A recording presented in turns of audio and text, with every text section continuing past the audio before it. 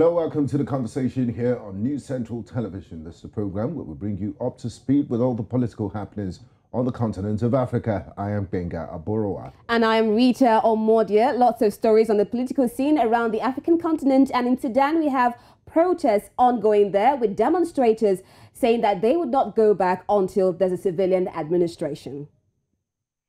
And right now on the program today, we will be looking at the post-election period in Kenya. With the people anxiously waiting, the race is tight between Raila Odinga and William Ruto. More than 60 hours after citizens went to the polls to vote, Kenyans still do not know who the next president will be, more than 48 hours after polls closed. Meanwhile, in West Africa, the Leonean president, Julius Maada has described anti-government protests in the country as acts of terrorism instigated by agitators living abroad. Those are very serious accusations coming from the president. Yes, interesting political developments in the east and west of Africa. I mean, Kenyans, everybody's waiting for the announcement. I'm even waiting. Yeah, and I wonder why it's taking so long. I guess we'll get into the details when we speak to our guests. And also, Sierra Leone, the president had to cut short his vacation. Yeah. It was on holidays, and I mean, you can't be on holidays. Definitely can't. And your country's burning, so he had to come back, and we'll also looking at that. And of course, the protests that we've been reporting on ever since we started the conversation. Sudan, never-ending protests. These people are one resilient people. They have said no until they have civilian administration. I mean, I really praise them. Yeah, and I admire their resilience too. All right, so let's start with Kenya, where 2 days after elections, a winner of the Kenya presidential election is yet to be announced by the Independent Electoral and Boundaries Commission. With the people anxiously waiting, the IEBC has neither released a running tally of results nor said when it plans to announce the winner. But unofficial and sometimes conflicting media accounts show a nail-bitingly close race. Veteran opposition leader and former political prisoner Raila Odinga, aged 77, is making his fifth stab at the presidency.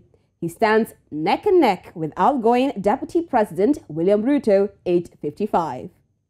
Meanwhile, 4 Africa-based election observer groups in the United Nations Secretary-General Antonio Guterres have largely commended Kenyans for observing peace during the elections. Now, joining us to discuss all of this and more is Gakuma Njima Castro, political scientist and candidate of Member of Parliament for Othaya in Nyeri County. We also have journalist Nick Gitau. He joins us from the Kenyan capital, Nairobi. Gentlemen, glad to have you both on the conversation. One welcome to you. Thank you very much, Benga. Happy to be here. Now, it's been 2 days of waiting, yet no official result. Today will make it the 3rd day. What's the mood like in Kenya, and what is responsible for this delay that we're witnessing from the IEBC? Why have the results not been announced? That question is directed to Nick. I think, first of all, the IEBC is taking its time, majorly because the processes are actually contrasting from the previous election to this. They have to take their time to make sure that they're giving the Kenyans, first of all, the will of the people. So it doesn't matter how long it takes. And I think Kenyans are not really complaining much about or rather how long it's taking, but that the anxiety is killing us to make sure that we just need to know who won. So I think the process, especially from what the forms look like, the tallying of the votes, and also the verification of the same votes, is what's taking time. But then we are according IEBC the same grace to make sure that they are giving us, by the time they are announcing the results, they're giving us the credible result that reflects the will of the people. Okay, Gakuma, Nick says the terms of the conditions of the elections are different, but the Election Commission Chairman Wafula Chebukati has blamed party agents for the slow pace of the official count. Now, Gakuma, how true is this, and how exactly is the mood in Kenya? Okay, I believe we lost Gakuma, so all right. yes. Okay, Nick, so let's have you react to this. I think majorly the party agents cannot really be at the helm of why it's taking long. If I got the question correctly. Yes, that's what Chebukati said. I would say in terms of just the agents themselves, I know majorly one of the areas is because they're interfering, especially today. There was also a bit of a scuffle at the Bomas of Kenya, which is the headquarters of the IEBC, on where the president is going to be announced. There's just a bit of the scuffle where the agents really want to verify the exact numbers that are being tallied or are being verified or are being transmitted to the IEBC. So that might be the area where it's causing a lot of the delay, which has actually been seen today at the IEBC and the Bomas of Kenya. So that might only be the place, but then IEBC is definitely working independently to make sure that they transmit or they verify towards and also transmit the election results very well. Now, Nick, still talking about transmission of election results in the IEBC. Yesterday, Mr. Chibukati did slam the media. He said they're causing a lot of confusion there, and this, different TV stations and different media outlets are reporting different results.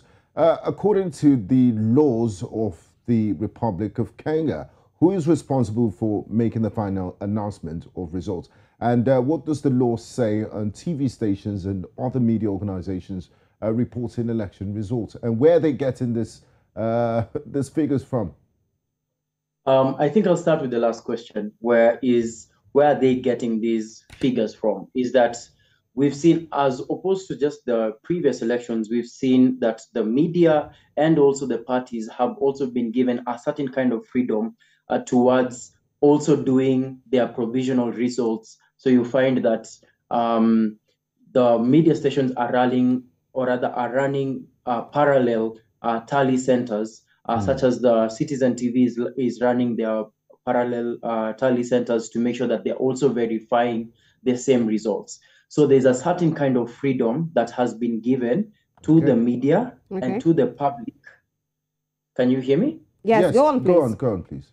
Yes. So there's a certain kind of freedom that has been given to the media, to the party agents, and also to the public in itself, because we ourselves, or the public in itself, can also download the forms and verify the same results that will be announced, whether at the constituency level and also at the presidential level. So there is a certain kind of freedom, which is pretty much the change as opposed to the other previous elections. So the institution that is mandated within the constitution to make sure, or rather to announce the results, is the IEBC.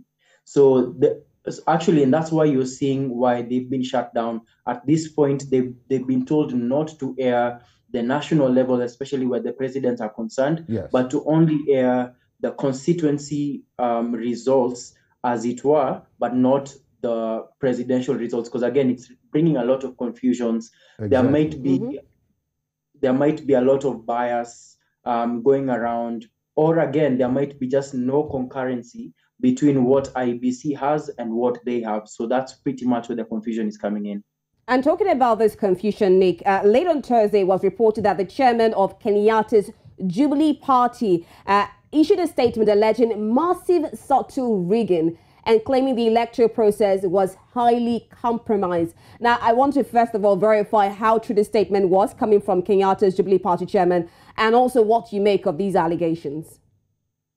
I think the compromise was really coming from saying that the systems have been hacked, which again, the IEBC has replied today and said there hasn't been any compromise, and they've worked hard to make sure that there is no compromise at all. So the IEBC has not also released any viable statements in regards to any compromise. There were a few situations that Mr. Chebukati also highlighted, especially where or rather the boxes coming in are not sealed or something like that, which are minor, and also I believe they're also handling it.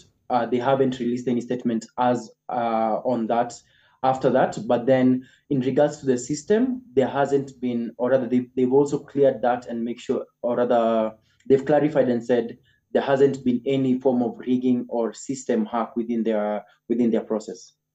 Thank you, Nick. I'd like to bring in Gakuma Castro. Now, Gakuma, before the elections, we saw campaigns, we saw how young people how Kenyans on Twitter were so much into the elections. And election day came and the figures we saw were quite disappointing in terms of low voter turnout from from young Kenyans. What do you think was responsible for this? Thank you very much. Sorry for the late intruding, and then my network has been with a lot of failures. But during the campaigning period, we had so many people into campaign. Hello, Gakuma, are you there? Okay, Gakuma complained about his network issues. I guess I would like to direct that question. Okay. Around the country, allowed voting, but the anticipated voter turnout was very low because it was about 30% in certain counties, and the county that had a majority of the voter turnout is Nairobi, which had allowed 60%. But there was no political motivation that made people to get in or to come out to vote during this period because do you think young people are perhaps disappointed in the political class? That's why they decided not to turn out. Exactly. So many Kenyans have been disappointed by the political class because their expectation or the expectation of Kenyans that these Kenyans has put to the political class, they have failed. Because so many people have not fulfilled their mandate or they have not fulfilled their agendas that promised to the Kenyans, and therefore so many people never came out to vote. Although the young people were in during the campaigns and they were the people who had so much bravados around, and they are the people actually who never came out to vote because much of the young people would hang out in the streets, and young people actually during the voter registration, they were not there. They actually did not come out to vote or to register, rather to register as voters. So that's why we had an apathy during the crisis of. Okay, Gakuma, aside the voting process, I'm going to throw the question that we once asked Nick, Gakuma, and this is concerned this result of the elections. Now, do you feel that the IEBC has been slow to deliver the result of the elections, or according to Nick, would you say that they're just taking their time? Yes, come again? Gakuma, I said, what do you think about the election result? Do you think the IEBC is taking too much time, or do you think they're just doing due diligence? Okay, the IEBC is the body responsible for relaying the results, both the presidential results, and also confirming and verifying every form or every vote that is coming from the constituency level. So at this time, they are still working on the timeline, as I heard the chairman of the IEBC saying that they are relaying on their timeline to relay the results as soon as possible. But at this level, we are getting to know that around 70% has been done. Around 70% of the form that is 4B has already been verified and has already been given out to the people and already been declared. So we are going to have the 30% forms that have not been relayed because there are various county turning centers. They haven't they haven't sent the form that the 4Bs, and that's the forms that they are being waited by the National Turning Center. So we expect that in due time that we shall be having the president announced, and Kenya will have a new president. Later by by Monday, we shall have a new president announced. But so far, I think IEBC should have their time to do due diligence and to make sure that every form or every vote that has been casted has been counted. Thank you very much, Gakuma. I'd like to direct this question to Nick. Now, Nick, talking about the IEBC, the Independent Electoral Boundaries Commission, they had 5 years to prepare for this elections, or under 5 years. How would you rate the performance at this general elections, looking at the complaints people had about the KIM system and also low voter education, because a lot of these electoral officials did not know the next step to take and some people were disenfranchised because they weren't referred to the manual register. So just looking at the generality of the elections, the conduct, and what has happened so far, how would you rate the performance of the IEBC? And do you sense a marked improvement since the last outing? Well, first of all, this is also an opportunity to actually say I was a polling clerk in the last election. And so contrasting between the last election and this one, definitely there's a very huge improvement in how they've been able to facilitate this election process, not just with tallying and counting, but also from sensitizing the voters. I know specifically, and just as Castro, one of the questions you asked Castro is that we are seeing a low voter turnout, and I think one of the reasons is that it's also on awareness. So a lot of the population that we're seeing disengaged is actually the youth, and the reason they're disengaged is because they don't know why it's also a civic duty for them to actually vote. So, or rather, they haven't understood their civic engagement where it comes to national matters and political matters. So that's where the disparity is coming in. Whose responsibility is it to educate this youth on their civic matters? The IEBC is also very hugely supposed to actually educate the voters and raise awareness on how to vote. They have done that. However, they should improve their efforts continuously. However, if I'm talking about the system, their system has been really, really effective and efficient. I have seen a lot of feedback nationally where even on social media where people are just saying it only took me 5 minutes to vote, it only took me 10 minutes to vote, as opposed to the previous election where there was a very, very huge line and it took you about 2 hours to get to your polling station or something like that. So there has been a very massive improvement, and that doesn't also dismiss the fact that much as there is a low voter turnout, doesn't mean that it will have been tedious for voters. I think the whole system and the whole process has been very, very effective and efficient. They have room to improve, especially where awareness is concerned, because now you're dealing with the youth. And also number two is also the tallying and counting.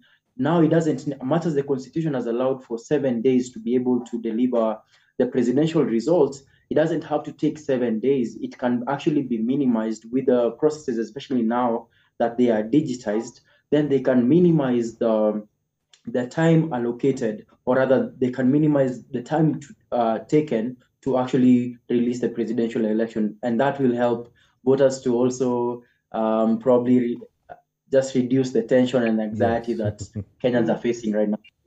Okay, Gakuma, looking at the election process, we talked about security issues, and one major issue was the fact that incumbent MP Didmus Barasa was reportedly on the run after he was alleged to have shot and killed Brian Olunga. Now he has actually surrendered to the police and he has been declared winner. So how do you take this situation and what happens next? I would say it's very unfortunate, actually, and my sympathies to the family that lost their loved one. Actually, the person who was shot was a youth, and 2 days, Didmus Balaza has been unseen. He was nowhere to be seen, and today he gave out himself to the police and for investigation and interrogation. And the police who gave out the statement said that Didmus Balaza was writing the statement so that they can start up or they can continue with the investigation on how that young person lost his life. So it's very unfortunate that when such a leader is facing charges about murder, that is also receiving a certificate on the qualification. Although people had elected him, it was on the process of election that this issue raised up or happened.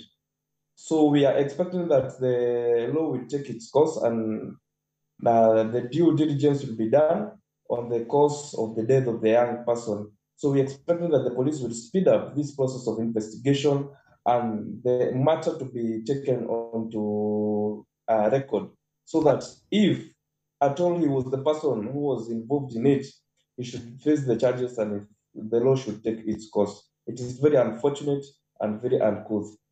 Now, with this, how would you rate the security presence during the elections? Let me say that the president or the outgoing president has done a lot of work, especially when it's come to security issues, both the internal security and external security. Because so far so good, the country is at still and it's very calm. The security areas that have been spotted as hotspots, security has been beefed up, and we're expecting that security will be maintained until the last minute when the election will be declared. During the campaigns, we did not have so many issues about insecurity. And also during the election day, security was there and people maintained calm. The police were very, very calm and friendly to the people because people went to the polling stations, they voted and went back to their places. And even today, as we are waiting for the president-elect to be announced, people has gone back to their duties, their normal duties, and we're expecting that this will maintain until we have the transition of the next government. Thank you, Gakuma. I'd like to direct the next question to Nick. Yeah, Nick, the chairman of IEBC, Chebukati, encouraged candidates who have lost the elections to concede. Now we're waiting for the big announcement by IEBC for the winner of the presidential elections. We remember what happened in 2007 and the memory is still fresh in the minds of many Africans and also Kenyans. Do you think this time around, once the result is announced, it will pass with no incident? Do we have any guarantees that there will be no post-election violence once the results have announced from feelers on the ground? And even the ones that have been announced, what exactly have been the reactions there? I mean, we've seen a lot of aspirants, or rather the people who've lost, really conceding. One of them being Moses Kuria, who was running for governor in Kembu County. We've seen Kabando also conceding defeats, who was running for senator in Nyeri. We've seen Nixon Korir, who was running for MP Langata, conceding defeat as well. So we've seen a lot of leaders who've stepped up and said, this was done fairly. It was done fairly. The results reflect the will of the people, and it didn't just go into my favor. And so I concede, and that has been such a positive feedback, seeing that we are actually a democratic nation. So at the presidential level, both parties, or rather all four aspirants, have also expressed the fact that they would agree to the will of the people and they will support what the IEBC says. And so now it's where they get to put action to what they said previously. So I wouldn't say that this is what would happen, but then this is again what we really hope will happen. And even at this point within the terrain of what's happening, I see both of them much as they are anticipating a win because of the very, very small and marginal gap. Then they're still saying we will still concede defeats, and so we are really anticipating for that as well. So Nick, Gakuma said there's no tension on the ground. What are people? I know there's a lot of anxiety, but are people on the edge? Are they angry? What's the mood like?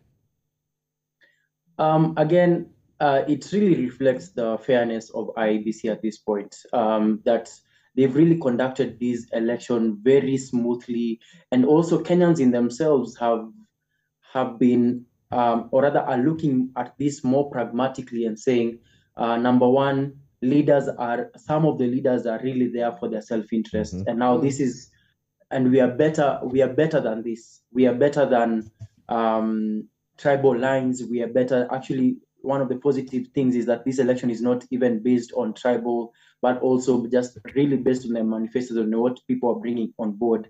So Kenyans are very pragmatic when it comes in this election, when it comes to how they're handling issues, and so that now what Kenyans are talking collectively about is the anxiety of who is going to win, who is going to carry the day. And so whoever just runs or whoever just is elected, then we will just go with that, saying that it reflects the majority, the will of the people in the majority level. So it's definitely a calm environment, and we're seeing peace all through. Some people have also opened back their businesses, and matters, it hasn't gone back to full normalcy. We know immediately after it has been announced, there will be celebrations, there will be a small remorse with the people who've lost, but then we definitely trust that it's going to come back to normalcy just immediately. Yeah. Okay. All right, Gakuma, as much as Nick is saying that there's peace and people have gone back to doing normal affairs, with the results that we've seen so far, we see Raila Odinga and William Ruto at neck to neck at the points of the results. And we also have the issue of the BBI, which came out because if you look at it, it will still seem that Raila Odinga and William Ruto have a lot of supporters. So Gakuma, do you believe in a shared governance, or do you feel that the winner should just take it all? First of all, I should say that I was also a candidate for the Othaya parliamentary seat, so... Gakuma, are you still with us? I wish Gakuma was there. I was going to ask him if he won his election. Yeah, that was a candidate. Okay, let's hear from Nick then. Would you kindly repeat the question, please? Okay, I said with the results in so far, it seems like William Ruto and Raila Odinga both have large supporters from the people of Kenya, and this brought about the issue of BBI in previous elections. If you look at the handshake between Raila Odinga and Uhuru Kenyatta. So do you believe in a shared governance, or do you believe that the winner should just take it all? Well, I think, first of all, I'd just like to express the fact that these are two people who are opposites. So Raila Odinga was championing for the BBI, whereas Ruto was actually very against the BBI. And so we're seeing a space where, and Ruto has also come out clean and said that he's not looking to share governance. So I don't think there is going to be an opportunity where a shared governance will be a point of conversation unless there is a lot of upheaval, especially with voters and the citizens, that calls towards deliberations or certain things like that. However, since, again, I've said Kenyans are very pragmatic with how they're looking at the election at this point, which means whoever takes it actually takes it all with no shared governance. Now, Nick, finally, before we let you go, I mean, this is the third day since the elections began, so we're getting closer to when results will be announced. Can we bank on getting the results anytime soon? Today is Friday. It's been a long week. Well, I mean, trust me, we are getting the hits on this, especially with the anxiety that comes with it. However, again, as I said, IBC is doing their due diligence. When we're looking at, actually, the good thing about this is they are very transparent on their portal. We are seeing how far they are. We are seeing what they're actually doing at this point, because now they are verifying the Form 34Bs, which are coming from the constituency level.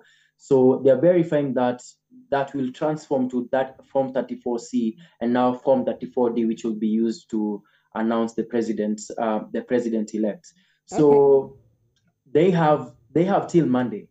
They have till Monday to do this. So we're anticipating between today, probably it's still early on in the evening, or tomorrow, or Monday, then they're able to announce. But then constitutionally, they have till Monday to get to do this. So we are hoping to get it as fast as possible, as Mr. Chebukati also assured us. Yes. I don't mean to play the devil's advocate, but what happens if the result is not announced on Monday? There's a constitutional process for it, which I'm not very acquainted about. However, with what we're seeing right now, there are very, very minimal chances to actually getting there. I think, in my own opinion, I hope they get to announce it tomorrow because they're not very far off. They've today actually, Mr. Chebukati also amped up the amount of personnel that they have on the floor at Bomas of Kenya who are verifying the Form 34Bs. They've gotten to around 7 tables, who are fast pacing the process. So I think they're mitigating all delays before they actually occur, as opposed to actually having an overall cure of the process in itself. So I hope that they're able to fast track the process and probably just work within this time frame. And I mean, hopefully, and this is just me saying, hopefully they get to release it tomorrow. Hopefully. Now, Nick, campaigns done, elections done. These candidates made quite a lot of promises looking at the present global and economic realities in Kenya. What kind of country will the new president be inheriting, and what are the biggest expectations among Kenyans as they went to vote? What do they want? Number one, which actually has really contributed to the low voter turnout, is the current inflation. So the standard of living is very, very high at this point. You're looking at flour prices, we're looking at cooking oil, just at the basic level, the basic needs of the Kenyan or a Kenyan are very, very high. So one of the promises from all parties is in terms of the economy and making sure that Kenya rises in its economic growth. Also, employment with the youth, who largely are the greatest, or rather the majority in population. So employment of the youth, the economy growing, those are the specific aspects. And not just growing, I don't know, in any other particular way, but also in terms of sector. There are certain sectors, such as the creative sector, the creative economy, which have not, which yield a lot, which have a potential to yield a lot, and haven't actually been taken on a keen precedence with the government. So we are looking at economic growth, the unemployment rate to also reduce, and pretty much having, how can I say it, policies that work for the citizens.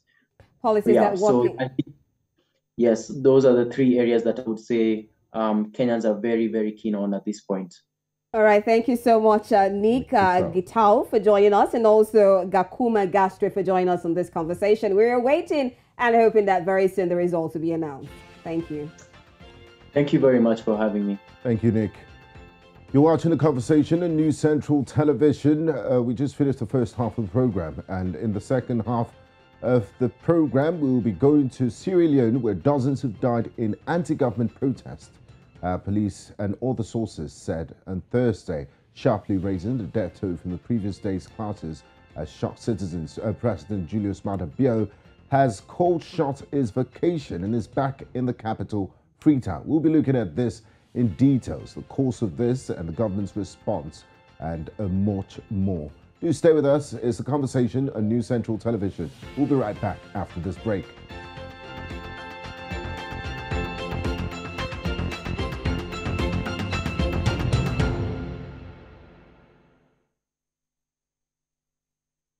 Welcome back to The Conversation. We now turn our attention to Sierra Leone, where dozens have died in anti-government protest in the country. Police and other sources said on Thursday, sharply raising the death toll from the previous day clashes as shocked citizens, and most stayed behind closed doors in the capital, Freetown. 6 police officers and at least 21 civilians were killed, the sources said, as hundreds took to the streets in frustration at economic hardship and the perceived failure by the government to cushion the impact of rising prices.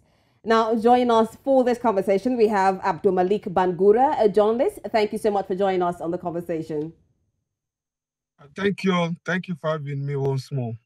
All right, Abdulmalik, discontent has been boiling over in Sierra Leone over a number of reasons, including a perceived lack of government support to people who are struggling with high commodity prices. Now, can you tell us more about why these demonstrations have taken place?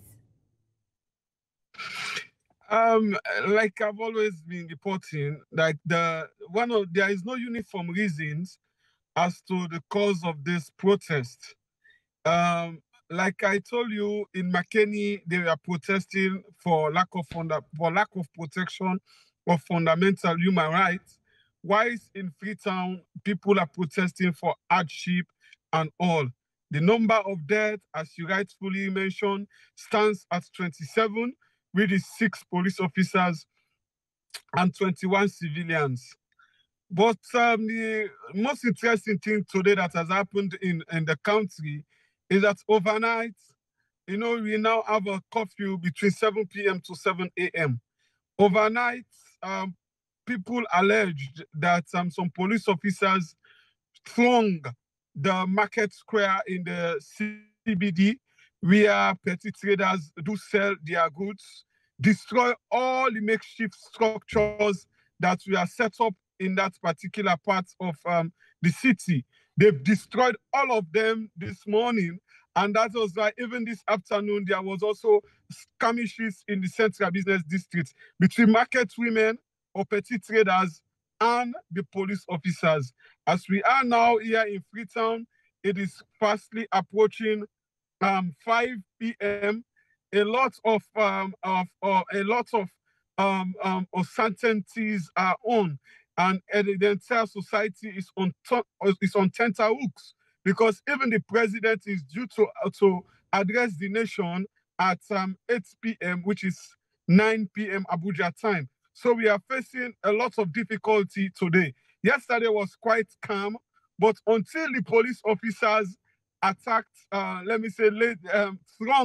the market place where women do sell their petty trade and others, they destroy all the makeshift structures there, and that has caused another row today in the capital city.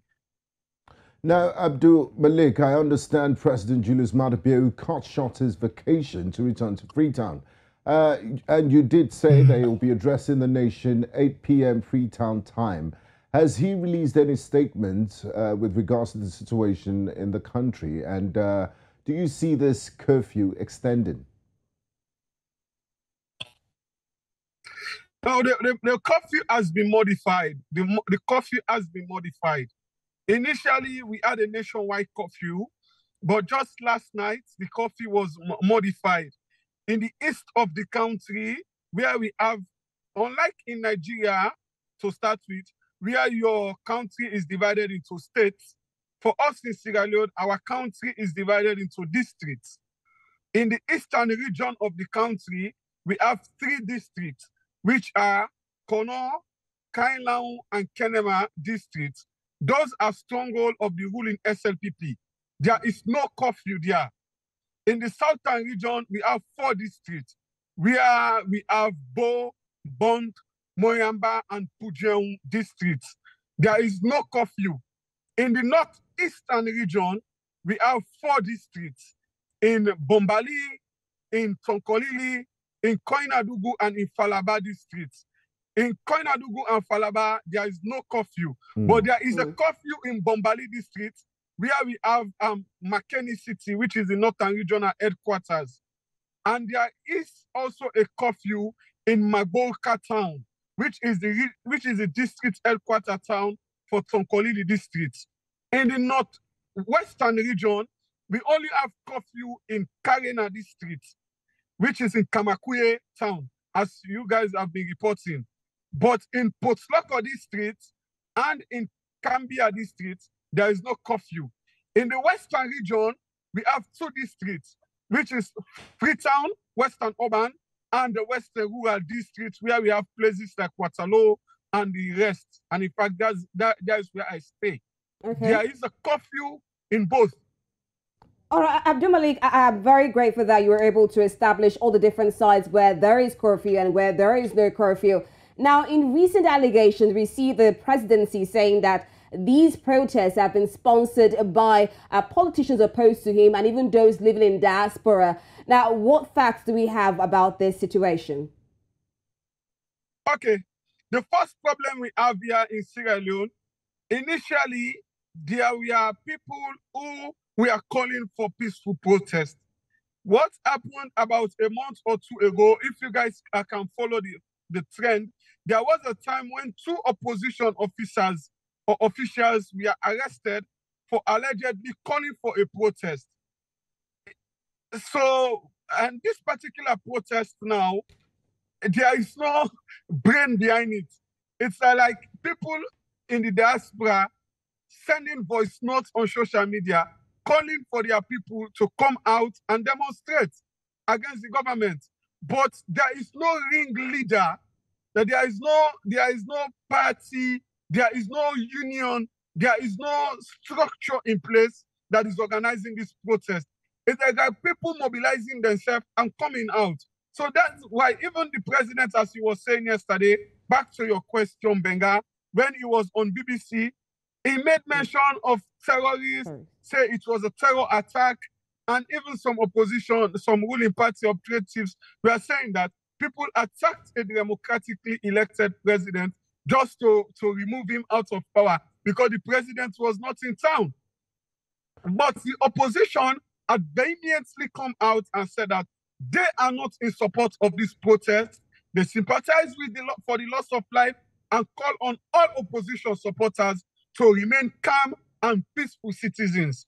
That is a message that has been sent out by the main opposition, All People's Congress Party, in their statement released yesterday.